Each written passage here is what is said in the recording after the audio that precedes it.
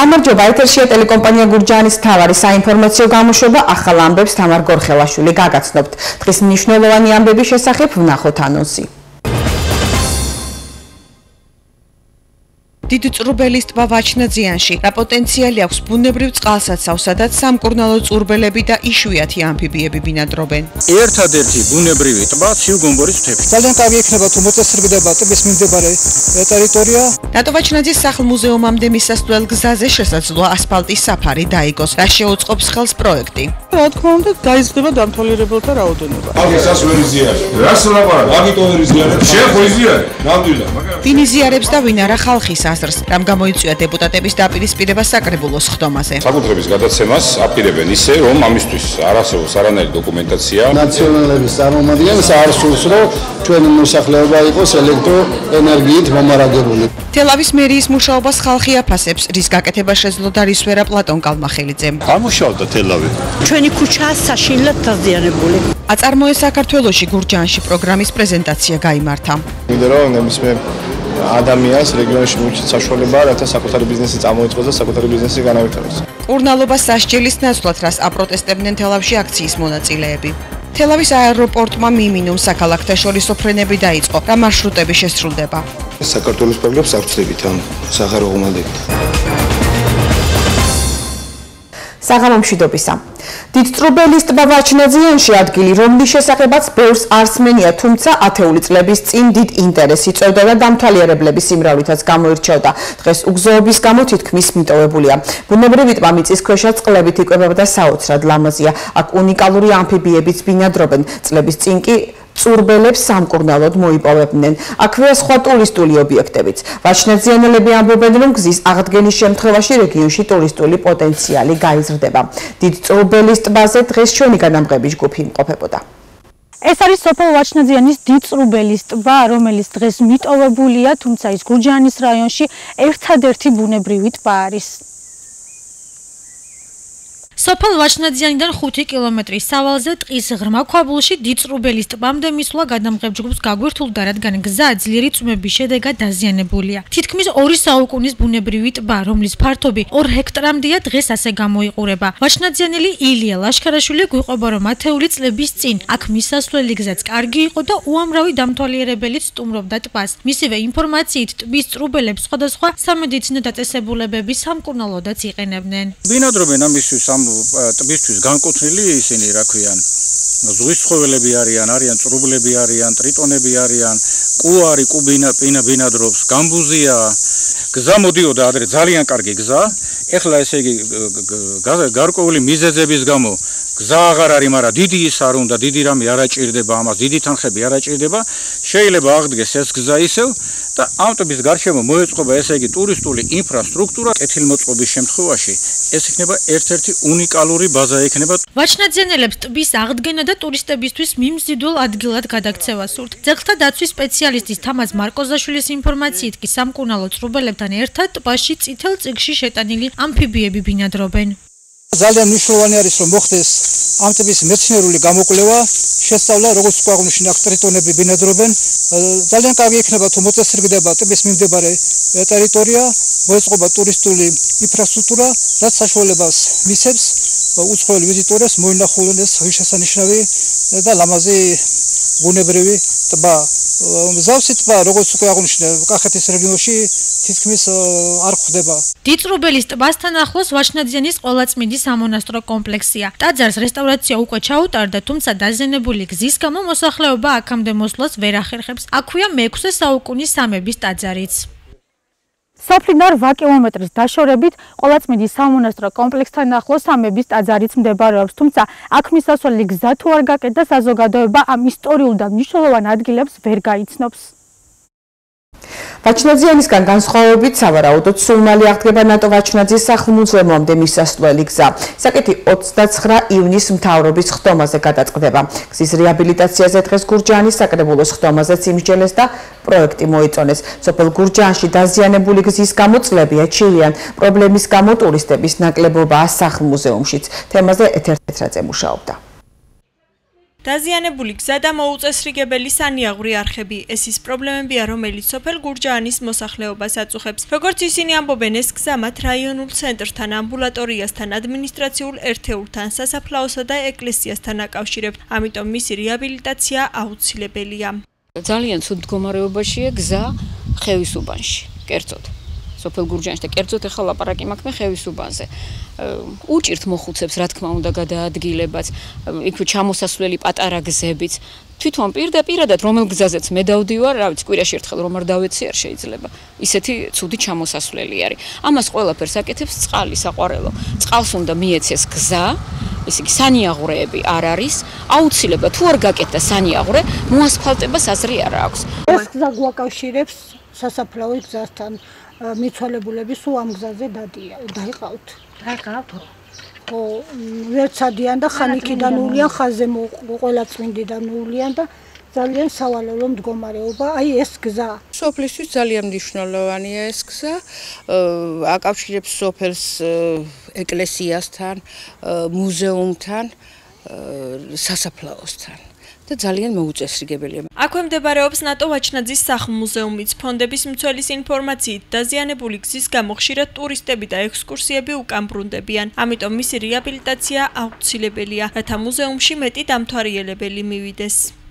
უგზოობა, ანუ სერიოზულ პრობლემებს უქმნიდა მუზეუმს. ხშირ შემთხვევაში დიდი ავტობუსები მაგალითად უკან ბრუნდებოდნენ, შესაბამისად დამთვალიერებელს კარგავდით, რა თქმა უნდა. აი ახლა თუ კი გაკეთდება და შესაფერისი ინფრასტრუქტურა იქნება, მუზეუმების აბსოლუტურ მზადყოფნაშია, იცით თქვენ ამის შესახებ და რა თქმა უნდა გაიზრდება დამთვალიერებელთა რაოდენობა. ეს ჩვენც წაგვადგება და ადგილობრივ ბიუჯეტსაც. გზის რეაბილიტაციისთვის ხარჯთა რიცხვი უკვე გაკეთებულია, ცნობილია მისი სავარაუდო ღირებულებაც. დღეს საკრებულოს ხდომაზე სწორედ აღნიშნული საკითხი გაცნო გამგებლის მოადგილემ დეპუტატებს. საკრებულოს წევრებმა პროექტი მოიწონეს და გამგებელს გამარტივებულ შესყიდვაზე თანხმობაც მისცეს. ჩვენ მივიღეთ დავალება, რომ დაგვეთვალა იმ სამუშაოების ღირებულება, რომელიც ითვალისწინებს ახმეტა-თელავი ბაკურციხის გზის მონაკვეთის ცენტრალური მაგისტრალიდან ნატო ვაჩნაძის სახლ-მუზეუმამდე მისასვლელი გზის სამუშაოს. ჩვენ დავითვალეთ, ეს ჯდება დაახლოებით 168,600 ლარი, ითვალისწინებს ასფალტ და ბეტონის საფარის მოწყობას სანიაღვრეების გარეშე. პროექტის სავარაუდო ღირებულება 168,000 ლარია, თუმცა მოხდება თუ არა მისი დაფინანსება, ეს საკითხი 29 ივნისს მთავრობის ხდომაზე გადაწყდება, რადგან ის რეგიონში განსახორციელებელი პროექტების ფონდიდან უნდა დაფინანსდეს. ხმაური საკრებულოს ხდომაზე დეპუტატებს შორის დაპირისპირება კახეთის ენერგოდისტრიბუციისთვის 2 ტრანსფორმატორის უზურპრუქტით გადაცემის საკითხმა გამოიწვია. როგორც გამგეობის ქონების მართვის სამსახურის ხელმძღვანელმა აღნიშნა, ტრანსფორმატორის დაზიანების გამო ამჟამად სოფელი მელაანი ელექტროენერგიის გარეშეა დარჩენილი და ეს გადაწყვეტილება პრობლემის მოსაგვარებლად გახდა საჭირო. ნაციონალებს კი გაკოტრების რეჟიმში მყოფი ორგანიზაციისთვის ქონების გადაცემა არ მოსწონთ და ამისთვის შესაბამის დოკუმენტაციას ითხოვენ. სასვლელი ზიარი. რას ლაპარაკ? მაგიტოვერი ზიარი. შეხო ზიარი. ნამდვილად. მაგრამ შენი წოდება პასუხისგებლობასაც გაიზიარე. პასუხისგებლობა. აი პასუხისგებლობა ზუსტად. აკრიტიკებ შემოგვიყვება. ერთი დისტრიბუცია რომელიც სამსახურმა საკუთრების გადაცემას აპირებენ ისე, რომ ამისთვის არ არსებობს არანაირი დოკუმენტაცია, არ არსებობს არანაირი მიწერ-მოწერა. არ არსებობდა თვით განკარგულების პროექტიც კი, რომელზეც უნდა საკრებულოს თავმჯდომარემ ხელი მოაწეროს და საკრებულოს წევრებმა უნდა კეთჭი უყარონ. მე რა თქმა უნდა მივესალმებ იმას, რომ ყველა მოსახლეს აუცილებლად უნდა კონდეს დენი და რაც შეიძლება ჩქარა, მაგრამ აუცილებელია რომ დავიცვათ ყველანაირი იურიდიული ნორმა. შესაბამისი დოკუმენტაცია რა თქმა უნდა არსებობს, რაც მალე გადავცემ ტრანსფორმატორს, მით მალე შეაკეთებენ და მოსახლეობა სოფელ მელაანის მოსახლეობას ეკნება ელექტროენერგია. რაც შეეხება პროტესტი იმან გამოიწვია, რომ აი ნაციონალების წარმომადგენლებს არ სურს, რომ ჩვენი მოსახლეობა იყოს ელექტროენერგიით მომარაგებული. თელავში ქალაქის მერის ერთწლიან მუშაობას აფასებენ. სასმელი წყლის კანალიზაციისა და მაწანწალად ზაღლების პრობლემა, რისი მოგვარების პირობას პლატონ კალმახელიძემ არჩევნების წინ დადო დღეს თითქმის შესრულებულად მიაჩნია მოსახლეობის ნაწილს, თუმცა არიან უკმაყოფილოებიც. რის გაკეთება შეძლო და რის ვერა პლატონ კალმახელიძემ თემაზე სიუჟეტი ნიუ სამნიაშვილმა მოამზადა. ერთი წლის წინ თელავის მერია ქაურებს დაპირდა, რომ გუნდთან ერთად ქალაქში მოუგვარებდა სასმელი წყლის, კანალიზაციის და მაწანწალა ძაღლების პრობლემას. შეეცდებოდა თელავი ტურისტულ ქალაქად ექცია და ახალი სამუშაო ადგილები შეექმნა. ზოგიერთმა შეამჩნია, რომ ქალაქში წინსვლა და განვითარება მართლაც დაიწყო. ძალიან მოწონს ჩვენი მერი და ძალიან მოწონს იმათი მუშაობაც, იმიტომ რომ რა ვიცი, ბევრი რაღაცა კეთდება ქალაქში, გაკეთდა უკვე და რა კეთდება? რა ვიცი, აი მაგალითად ეს ხეივანი კეთდება, გზები გაკეთდება, როგორც ვიცი და მოწესრიგდება. ამუშავდა თელავი. თქვენც ხო ხედავთ, გასულ. კონკრეტულად რა გაკეთდა? კონკრეტულად ეხლა საქმის კურსი არა ვარ, მაგრამ თვალით რასაც ავხედავ, კეთდება რაღაცა. ზოგიერთის აზრით კი მერიამ დანაპირების შესრულება ვერ შესძლო და ქალაქს კვლავ პრობლემები აწუხებს. ერთ-ერთი კი ის არის, რომ თელავში მაწანწალა ძაღლები პირდაპირ მერის სამსახურის წინ ისვენებენ. მაწანწალა ძაღლების პრობლემა მოგვარებული არ არის. კლასიკური მაგალითი გვაქვს, მაგალითად საკრებულოს დეპუტატი ორჯერ დაგლიჯა მაწანწალა ძაღლმა. მეორე წყალმომარაგებას თუ აღებთ და კეთილმოწყობას, თქვენ ნახავთ, რომ არც ერთ ქუჩათა უმრავლესობა ისევ დასაგებია, ისევ მოსაწესრიგებელია და წყალმომარაგების საკითხი კიდევ არ მოგვარებულა და ყველაზე მძიმე ზაფხული ელოდება ამ წელს თელავს. გზები ჩვენი ქუჩაა საშინლად დაზიანებული. გუშადე ნახევარი გააკეთეს, ნახევარს თავი მიანებეს. ჯერ პირველი წყალი. დილას მოვა 2 საათით. და ვსო მეორე დილამდე. აბა ამ სიცხეში წყალი რო არ იყოს. მერია როგორ ამუშავებს ჯერ მარტო იმაზე გვაგვისცენ თქვენ რომ ამ ტროტუარებზე რო ჩაკეტილია მთელი მანქანებით გზები.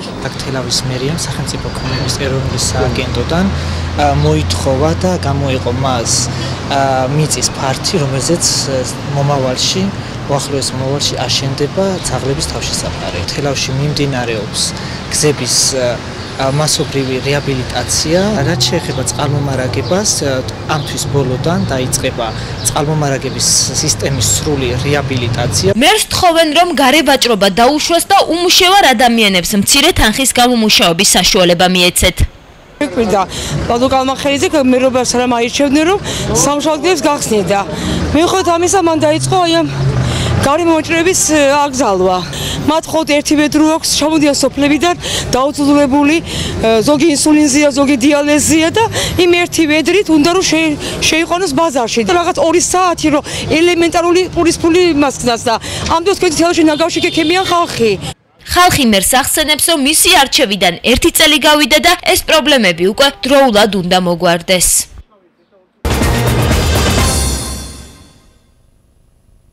აწარმოეს საქართველოში გურჯაანში პროგრამის პრეზენტაცია გაიმართა.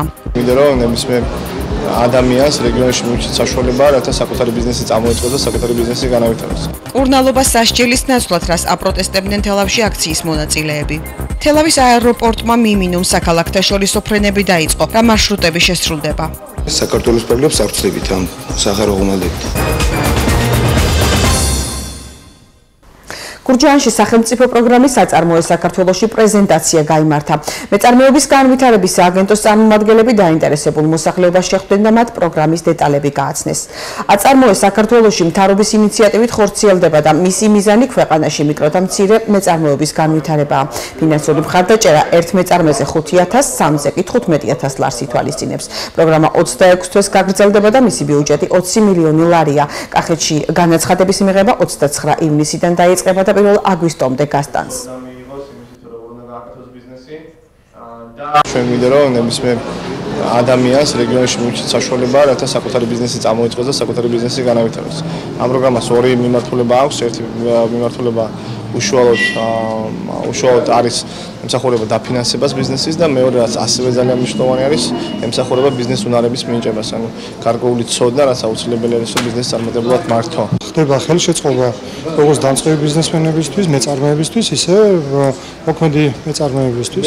ეს არის შემთხვევა, როდესაც სახელმწიფო თანადაფინანსებით შედის კერძო ბიზნესში და ხდება ხელშეწყობა, ხდება წახალისება ყველა იმ საქმის წამოწყების, რომელიც მნიშვნელოვანი იქნება როგორც რეგიონისთვის, როგორც ქვეყნისთვის, ისე მათი ოჯახებისთვის და ეს შეუწყობს ხელს როგორც თვითდასაქმებას, ისე ქვეყნის განვითარებას. სახელმწიფო ყველას ვერ დაასაქმებს, ეს არის ყველაზე დიდი შანსი, რომელსაც აძლევს სახელმწიფო ყველა თვითონ მოქალაქეს, თვითონ თავისი ინიციატივით, თავისი სურვილით თავისი გადაწყვეტილებით დაიწყოს ის ბიზნესი, რაც შემდეგ შეუძლია განავითაროს და ამაში სახელმწიფო აძლევს უდიდეს დახმარებას, გვერდში დგომას, თანადაფინანსებას, რაც თითქმის 80% აფინანსებს სახელმწიფო გრანტის სახით. იმდენი დაუსახმებელი მოსახლე ყავს სოფელში და იმდენი სიტყვაზე იდეებიც არის თავიანთი უკვე განუხორციელებელი, რომ იდეალური ვარიანტი იქნება, რომ მოსახლეობა ესე თუ ისე დასაქმდება კიდევ თავის ოცნებებსა და ბიზნეს პროექტებსაც პატარაზე მცირედ მაინც განახორციელებს.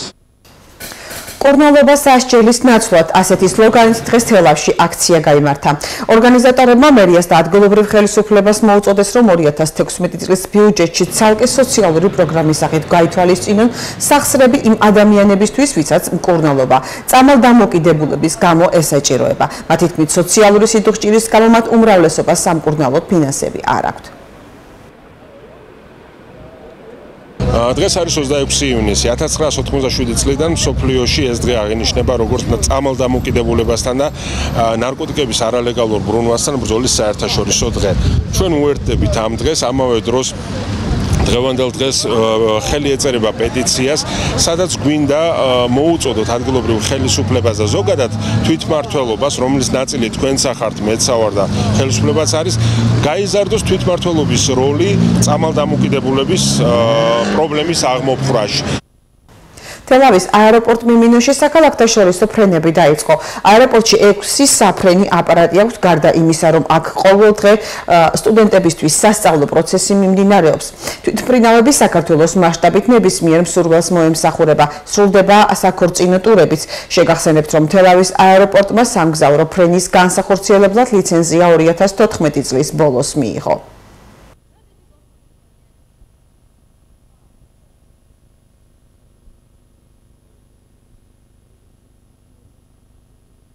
აეროპორტი მთლიანად ეკუთვნის საქართველოს საველო უნივერსიტეტს. ჩვენი ორიენტირებულები ვართ. ძირითადი ჩვენი მიზანი არის კურსანტების წვრთნა აქ, საფინანსო წვრთნა, მაგრამ შეუძლია სხვა ნებისმიერ მოქალაქეს შეუძლია მოვიდეს აქ და შეუძლია ტურისტული ფრენები ჩავატაროთ. საქართველოში მოქმედ აეროდრომებზე საქართველოს პროგრამებს აღწევით ამ სახარო ღუმელდებით. შეუძლია ქუთაისში, ბათუმში, მესტიაში, თბილისში და არსებობს კიდევ რაიონები თუ ტურისტს უბრალოდ არენდომება ერთი აეროდრომიდან მეორე აეროდრომზე გადაფრენა შეუძლია ჩვეულებრივი და ოთორიული მთები და ჩვენი საქართველოს ღირს შესანიშნაობები. უახლოესი 2 დღის განმავლობაში საქართველოში შედარებით აგრილდება. სინოპტიკოსების ინფორმაციით მოსალოდნელია წვიმა ელჭექით, ზოგიერთ რაიონში კი სეტყვა ანავარაუდები. 29 ივნისიდან ჰაერის ტემპერატურა მოიმატებს და 1 ივლისის ჩათვლით 37 გრადუსი იქნება. 26-27-ში ცოტათი დაკლებულია ამ დღესთან შედარებით, მოსალოდნელია დაახლოებით 32 გრადუსამდე და უკვე 29-დან 1 ივლისის ჩათვლით კახეთის რეგიონში უმეტესად ცხელი ამედია მოსალოდნელი ჰაერის მაქსიმალური ტემპერატურა ალბათ 35-დან 37 გრადუსამდე და შეიძლება მეტიც იყოს. გამოშვებას რეგიონის გარეთ განვითარებული მოვლენებით განვაგრძობთ, რომელსაც თამარ ჭანყოშვილი გაგვაცნობს. მოგესალმებით და იმ ძირითად მოვლენებს გაგაცნობთ, რაც დღეს რეგიონის გარეთ ვითარდებოდა. სოფლის მეურნეობის განვითარებაში შეტანილი წვლილისთვის პრემიერ-მინისტრმა ირაკლი ღარიბაშვილმა საქართველოში ევროკავშირის წარმომადგენლობის სოფლის მეურნეობის ატაშეს ხუან ხოსე ეჩანოვეს ოქროს საწმისის ორდენი გადასცა. შეხვედრაზე აღინიშნა, რომ ხუან ხოსე ეჩანოვე აქტიურად იყო ჩართული სოფლის მეურნეობის დარგის სტრატეგიის შემუშავებაში და სამოქმედო გეგმის ჩამოყალიბებაში. მას ასევე დიდი წვლილი მიუძღვის დონორთა კოორდინაციისა და საქართველოს სოფლის მეურნეობისთვის ევროპული ქვეყნებიდან მხარდაჭერისა და დონორთა მოზიდვის საქმეში.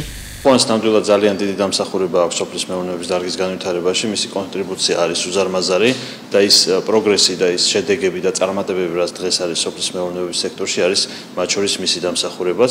განსაკუთრებულად მე გამოვყოფდი რეგიონალურ საკონსულტაციო ექსტენსიის ცენტრებს და კოოპერაციის განვითარებას. პლუს ამას ემატება სოფლის განვითარება, რომელსაც ჩვენ M2-ის ფარგლებში ველოდები და რა თქმა უნდა ის ფინანსური მხარდაჭერა, რომელიც არის ძალიან დიდი. ვერესხეობაში ქართული მანჰეტენი აშენდება. პროექტი, რომლის ღირებულებაც დაახლოებით $1.4 მილიარდია, საერთაშორისო მშენებელთა ასოციაციამ და ბიზნეს პალატამ შეიმუშავეს. როგორც ბიზნეს პალატის ხელმძღვანელმა განაცხადა, სპეციალისტები ამბობენ, რომ დამბის აშენების შემთხვევაში აღნიშნული პროექტის განხორციელება შესაძლებელია და წყალდიდობა აღარ განმეორდება. თბილისის სიტის, თბილისის ახალმანჰეტენს არ აქვს ალტერნატივა. საქართველოს და თბილისის არ აქვს ფუფუნება რესურსები გაანიაოს. გრევა მდინარემ დაამთავრა. ჩვენ ადამიანებმა მშენებლობა და შენება უნდა დავიწყოთ. ამას წინ არაფერი არ უდგას. იტალიელები სპეციალურად იქნა ჩვენს მიერ შერჩეული.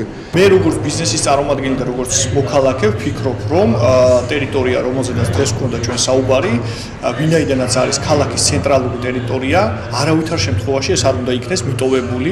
პირიქით, ეს უნდა იყოს განვითარებული, უნდა მოხდეს მდინარის მართვის პრევენციული ზომების გატარება, აუცილებლად უნდა მოხდეს აქ განვითარება. უპირველეს ყოვლისა, თავად დღევანდელი შეხვედრა გულისხმობს გარკვეული შეთავაზებების გაკეთებას, გარკვეული იდეების წარმოჩინებას და ამ იდეებზე მსჯელობას, რომელიც ითვალისწინებს ერთის მხრივ გარკვეული რეკრეაციული ზონის შენარჩუნებას და განვითარებას ვერესხეობაში, რომელიც ასე ვთქვათ გარშემორტყმული იქნება ბიზნეს ინფრასტრუქტურით და ამავდროულად გაითვალისწინებს დასავლეთის გამოცდილებას, მსგავსი ღვარცოფული მოვლენების შემთხვევაში გარკვეული პრევენციული სისტემების მშენებლობის და ამ პრევენციული სისტემების უზრუნველყოფის და განვითარების თვალსაზრისით ჩვენ გავეცანით საქართველოში მომხდარ პრობლემას, შეგვიძლია შემოგთავაზოთ დახმარება ამ მიმართულებით. ჩვენ გვაქვს გამოცდილება ასეთი სამუშაოების წარმოებისთვის. მაგალითისთვის შეგვიძლია დავასახელოთ გენუას წყალდიდობა, როდესაც ქალაქის დიდი ნაწილი დაიტბორა. გენუაში ჩვენის მდინარე, რომელმაც ქალაქი დატბორა, მიწისქვეშა გვირაბებში მოვაქციეთ. დაახლოებით მსგავსი ტიპის პრობლემასთან გვაქვს საქმე. საქართველოში ასეთი ტიპის სამშენებლო პროექტის განხორციელება შესაძლებელია. შინაგან საქმეთა მინისტრის ბრძანების თანახმად შექმნილმა მუდმივ მოქმედმა კომისიამ საქართველოს მასშტაბით სხვადასხვა დროს ჩატარებული საგამოძიებო ღონისძიებების შედეგად უკანონო ბრუნვიდან ამოღებული ნარკოტიკული საშუალებები და ფსიქოტროპული ნივთიერებები ახალი ტექნოლოგიით მაღალ ტემპერატურულ ღუმელში გაანადგურა. სამართალდამცველები ნარკოტიკულ და ფსიქოტროპულ საშუალებებს სასამართლოს შესაბამისი განაჩენის შემდეგ 3 თვეში ერთხელ ანადგურებენ. პროცესს შინაგან საქმეთა სამინისტროს თანამშრომლებთან ერთად მთავარი პროკურატურისა და ჯანდაცვის სამინისტროს წარმომადგენლებიც დაესწრნენ. მაღალი ტემპერატურის ღუმელში ახალი ტექნოლოგიით გავანადგურეთ სხვადასხვა დროს ამოღებული ნარკოტიკული და ფსიქოტროპული ნივთიერებები. შინაგან საქმეთა მინისტრის ბრძანების საფუძველზე 3 თვეში ერთხელ ვანადგურებთ საგამოძიებო მოქმედებების დროს ამოღებულ ნარკოტიკულ საშუალებებსა და ფსიქოტროპულ ნივთიერებებს, რომლებზეც კანონიერ ძალაში შესულია სასამართლო. მაღალი ტემპერატურის სამარშრუტო ტაქსებში კონდიციონერების ჩართვაზე კონტროლი მკაცრდება იმ შემთხვევაში, თუ მძღოლი კონდიციონერს არ ჩართავს გაფრთხილებისა და ჯარიმის შემდეგ შეიძლება სამსახურიდანაც გაათავისუფლონ. მიუხედავად ამისა, რომ თბილისში საშუალო ტემპერატურა 35-37 გრადუსია, სამარშრუტო ტაქსების უმრავლესობაში გაგრილების სისტემა ჩართული არ არის, რის გამოც უკმაყოფილო მგზავრების რაოდენობა გაიზარდა. ვნახოთ სიუჟეტი. ჩართულია აუცილებლად. ომარმა საკუთარ სამარშრუტო ტაქსში კონდიციონერი ბოლო 2 დღეა ჩართო. ამბობს, რომ ვალდებულებისა და მგზავრთა უკმაყოფილების მიუხედავად გაგრილების სისტემას საწვავის ზედმეტი ხარჯის გამო არ ამუშავებდა. აქამდე თუ ყოლად ხომე ჩართული. 2 დღეა, მე-3 დღეა დღეს. მოსესე მგზავრები თუ იყვნენ უკმაყოფილებლად ჩართული არ იყო. რა თქმა უნდა, უკმაყოფილო არის, გზავრი არა, მე ვარ უკმაყოფილო, მე ვცხელა როგორ მგზავრებს. აქამდე რატომ არ თავდით ხომ დამატებით ხარჯებთან იყო დამატებით საწვავი? არა, ის სიცხეს არ იყო იმდენი და ალბათ ისიც არის და ესეც არის. დახმარეს დამატებით ჭირდება საწვავი კონდიციონერი. რა თქმა უნდა. ნუ ალბათ 15-20 ლარის ფარგლებში. დილიდან საღამომდე. შეგიძლიათ ვთქვათ, ის განმავლობაში რამდენი გაქვს ხარჯი? ეს საწვავის ფასი, დღიური გეგმა. სადა 60-70-მდე არის ალბათ. თბილისში დაახლოებით 2000-მდე სამარშრუტო ტაქსი დადის. მათი მომსახურებით უკმაყოფილო მგზავრთა რაოდენობა კი ზაფხულში განსაკუთრებით იმატებს. თითქმის ყოველდღიურად და ძალიან შეწუხებული ვარ, როგორც თბილისის ყველა მგზავრი. ჩართულია. ხშირად? კი. კონდიციონერი ჩართული რო გითხრათ? არა. ამ შემთხვევაში არა. თუ გაწევთ? კი. დღეს რომ მგზავრი ჩართული ქონდათ. თუ გგზავრობთ ხშირად მარშრუტზე კონდიციონერი არ არის ჩართული. მაინც საერთოდ ჩართული არის, როდის მე არ მინდა. სამარშრუტო ტაქსებზე პასუხისმგებელი თბილისის მიკროავტობუსია. აქ აცხადებენ, რომ გზართა კომფორტული გადაყვანისათვის ზაფხულის დადგომამდე დიდი ხარჯი გასწიეს. კომპანია მძღოლების დაუმორჩილებლობის გამო კონტროლს ამკაცრებს. სამწუხაროდ, როგორც აღმოჩნდა, არ თავენ დროულად კონდიციონერებს მიკროავტობუსის მძღოლები, ამიტომ დღეიდან გადავწყვიტეთ, რომ კაცრი კონტროლი განახორციელოთ. პირველი შემთხვევა თუ არის ამ მძღოლისთვის, მას გაფრთხილება მიეცემა სიტყვიერი და შედგება ოქმი. მეორე შემთხვევაზე თუ იგივე მძღოლი მეორეჯერ ჩაიდენს ასეთ დარღვევას, მაშინ მას 2 კვირით აეკრძალება მარშრუტზე მუშაობა, ხოლო მესამე შემთხვევა თუ იქნება განმეორებით, მაშინ უკვე დადგება საკითხი ამ მძღოლთან ხელშეკრულების შეწყვეტაზე. მართალია, რომ დამატებით საწვავს საჭიროებს, დღეიდან მათ საშუალოდ 5 ლარი დააკლდათ ყოველდღიურ გადასახადზე და ეს თანხა შეუძლიათ მოახმარონ სწორედ იმ გაზრდილი საწვავის ოდენობას, რასაც იწვევს კონდიციონერის ჩართვა. შეგახსენებთ, რომ ევროკავშირის ასოცირების ხელშეკრულებით საქართველომ ეროვნული სატრანსპორტო პოლიტიკის განვითარებისა და ადგილობრივი ტრანსპორტის უსაფრთხოებისა და კეთილმოწყობის ვალდებულება აიღო. სწორედ ამიტომ თბილისის მიკროავტობუსი მოქალაქეებს დარღვევების აღმოჩენის შემთხვევაში ცხელხაზე დარეკვისკენ მოუწოდებს.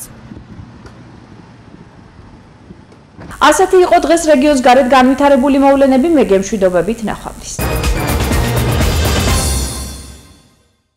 ავსტრიელმა მეცნიერებმა პროთეზი გამოიგონეს, რომელსაც რეალური შეგრძნებები აქვს. მსოფლიოში ყველაზე სიმპათიური გორილა. გამოშვებას უცხოეთის ამბებით განვაგრძობთ. ნატო უკრაინას საჰაერო სივრცის კონტროლში დაეხმარება, ამის შესახებ Deutsche Welle ეუწყება. გამოცემის ცნობით, ნატოს წევრი ქვეყნები პოლონეთი, ნორვეგია და თურქეთი უკრაინელ დისპეტჩერებს საჰაერო მიმოსვლასთან დაკავშირებით მონაცემებს მიაწვდიან. ინს სტოლტენბერგის განცხადებით, ეს განსაკუთრებით მნიშვნელოვანია იმ ქვეყნებისთვის, სადაც ამ დრომდე საომარი მოქმედებები მიმდინარეობს. გარდა ამისა, ნატოს ქვეყნების თავდაცვის მინისტრები შეთანხმდნენ დაარსონ უკრაინის დახმარების ფონდი, რომელიც განკუთვნილი იქნება თვითნაკეთი ასაფეთქებელი მოწყობილობების გასანახმად. დატბორილი ქუჩები, შენობები, მაგისტრალები და აეროპორტი სოჭში. წყალდიდობას ებრძვია. ქალაქის ზოგიერთ რაიონში საგანგებო მდგომარეობაა გამოცხადებული. გადაიდო ავიარეისების მოსახლეობა დახმარებას ითხოვს და ქვეყნის მთავრობას უყურადღებობაში ადანაშაულებს. დაღუპულებისა და დაშავებულების შესახებ ინფორმაცია ჯერჯერობით არ ვრცელდება. საფრანგეთის სამხრეთ-აღმოსავლეთში მომხდარი აფეთქება ქვეყნის პრეზიდენტმა ფრანსუა ოლანდმა ტერორისტულ აქტად შეაფასა. იგი ბრიუსელში ევროკავშირის სამიტზე იმყოფებოდა, თუმცა მომხდარის გამო სასტრაფოდ სამშობლოში დაბრუნება გადაწყვიტა. ქალაქ სენ-კანტენ-ფალავეში, სადაც ამერიკულ გაზგადამამუშავებელ ქარხანასთან უცნობმა პირებმა ბუნებრივი აირის ავზები ააფეთქეს. ამ დროისთვის ანტიტერორისტული ძალები და პოლიცია მობილიზებული. წინასწარი ინფორმაციით დაღუპულია 1 ადამიანი, რამდენიმე კი დაშავდა. შემთხვევის ადგილზე დროშა აღმოაჩინეს, რომელზეც ისლამისტური წარწერებია დატანილი. ფრანგული მედიის ცნობით დაკავებულია 1 ეჭვმიტანილი, კიდევ 1 კი ეწებენ. ახლა კი საინტერესო ამბები, რომელიც პარიტრატივი გაავრცელა. ავსტრიელმა მეცნიერებმა რევოლუციური პროდუქტი გამოიგონეს. პროთეზი რეალური შეგრძნებებით. მათ შექმნეს გადამცემი, რომელიც დამაგრებულია ფეხსაცმლის ბოლოში და ნერვული დაბოლოებების სტიმულირებას ახდენს. ისეთი შეგრძნება მაქვს, თითქოს ფეხი კვლავ მაქვს. აღარ ვსრიალებ ყინულზე და შემიძლია განვასხვავო სიარულისას სხვადასხვა საფარი. იქნება ეს ბალახი, ბეტონი, ქვიშა თუ სხვა რამ. პატარა ქვებსაც კი ვგრძნობ, ამბობს ვოლფგანგ რანგერი, პირველი ადამიანი, რომელმაც ამპუტირებულ ფეხზე სენსორული პროთეზი გაიკეთა. გორილამ სახელად შაბინი, რომელიც ავსტრალიის ზოოპარკში გაიზარდა, იაპონელი ქალების გულები დაიპყრო. ის ამჟამად ჰიგაშიამას ზოოპარკში, ნიგოიაში ბინადრობს და ათასობით მნახველი ჰყავს, მხოლოდ იმიტომ, რომ ძალიან სიმპათიურად გამოიყურება. ახლა კი დღის სხვა ამბები. ჯგუფმა MBND-მ მორიგი კლიპი გამოუშვა სიმღერაზე „მიყურე მე“, რომლის ტექსტის და მუსიკის ავტორი რუსეთში მოღვაწე ქართველი კომპოზიტორი კონსტანტინ მელაძეა, ხოლო კლიპი სერგეი სოლოტკიმ გადაიღო.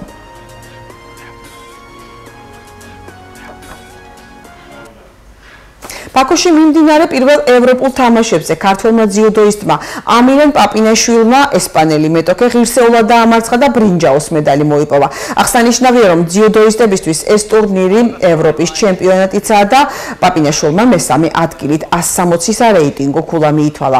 მიმდინარე ტურნირზე გუნდის მონაგარი დღის მონაცემებით 3 ვერცხლი და 8 ბრინჯაოს медаლია. საერთო ჩათვლაში კი საქართველო 27 ადგილზეა. უიმბლდონის ტურნირის მესამე საკვალიფიკაციო წრეში ნიკოლოზ ბასილაშვილი უნგრელ მარტონ ფუჩოვიჩს შეხვდა და 4 სეტში მოუგო. ქართველი ჩოგბურთელი კარიერაში პირველად ითამაშებს უიმბლდონის ძირითად ბადეში. მისი მეტოქის ვინაობა სულ მალე გაირკვევა. ახლა კი ვნახოთ როგორი ამინდი იქნება ხვალ.